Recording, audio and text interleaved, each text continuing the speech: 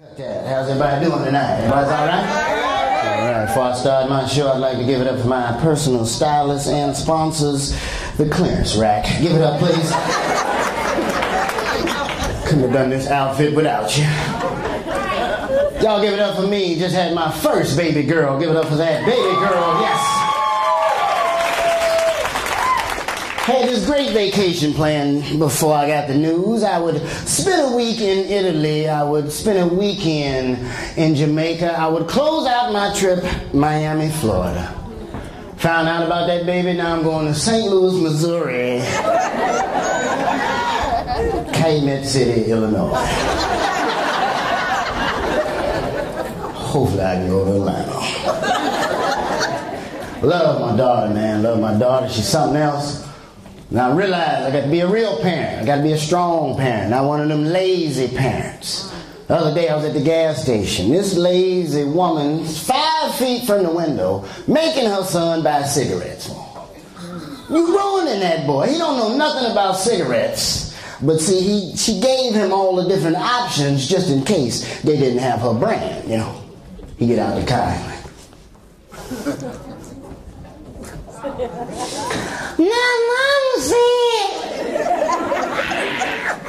My mama said she want to pack a Newport Longs in the box.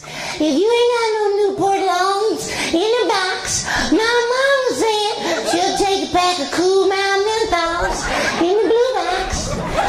You ain't got no Cool Mountain Menthols in the blue box. My mama said she'll take a pack of Salem Lights in the green box. Just don't bring out those Camels in the red box. get out the car.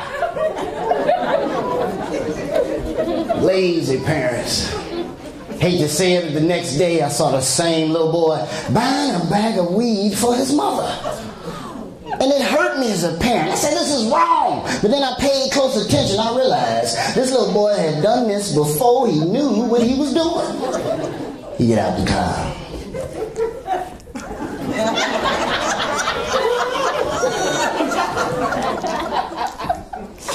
My mama said she want a dime bag of weed with no seeds and no sticks.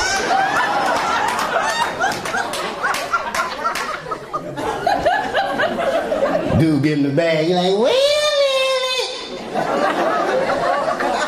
Ain't I supposed to pick my own? That's right, you supposed to give me 3 or 4 bags. And out of the 3 or 4, I'm supposed to pick one.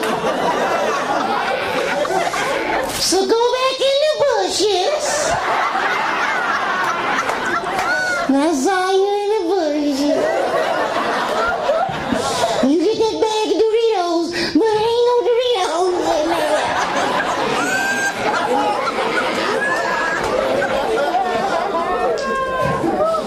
he give it to him. He like, Man,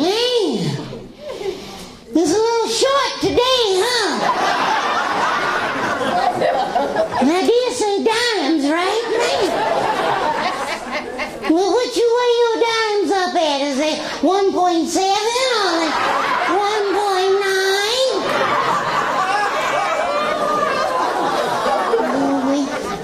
It's supposed to be 1.9.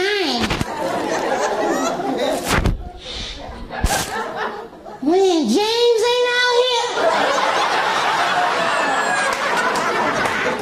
Man, James always straighten me out. There's a lot of shaking him, too. I don't want to make a salad. I want... You know what, man? I don't want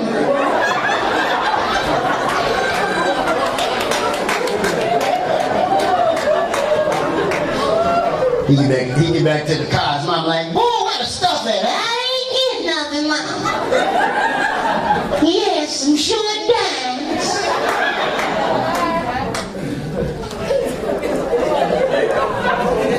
It's just the way my mind works sometimes. I think we have a serious problem in America. We have an obesity problem.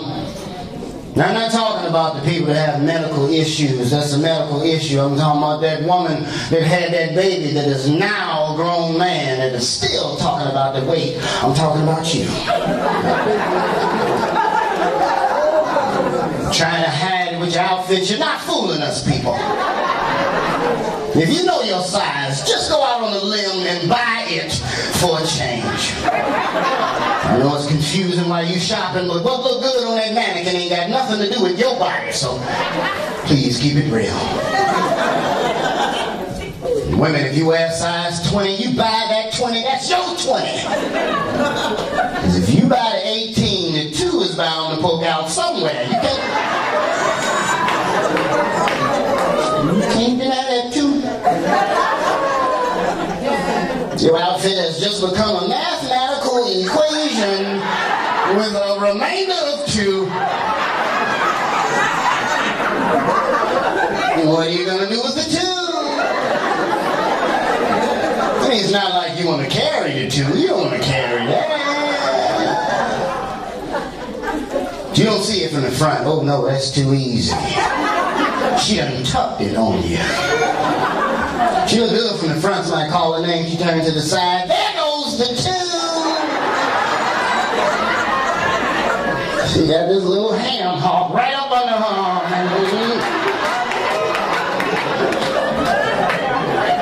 It's connected to her too, because every time she laughed, it laughed.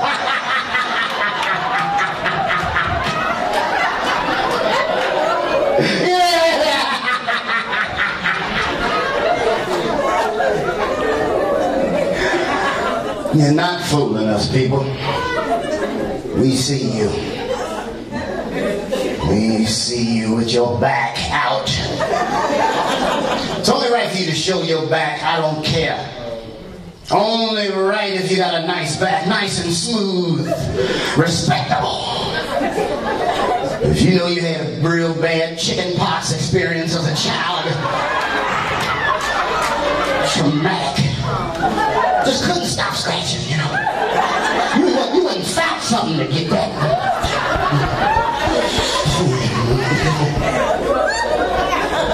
Walk around your back looking like a pair of ostrich skin boots, a stucco painted wall. Back so bumpy you got blind folks walking up trying to read your back.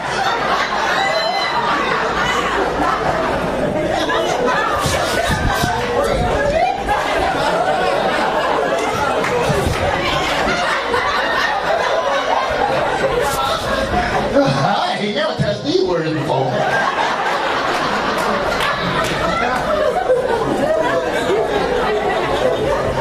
Yeah, this ain't the bathroom. Quit playing. Take care of your backs. Tired, man. I'm not getting enough sleep. I never get enough sleep. Seem like everybody I like is kind of like you. You right here. Yeah. Nice pretty smile. Nice little high cheekbones. Look like 2 baby ankles on your face. Nice soft voice. Go to sleep and snore like a laid off construction worker. Come on, deep snores.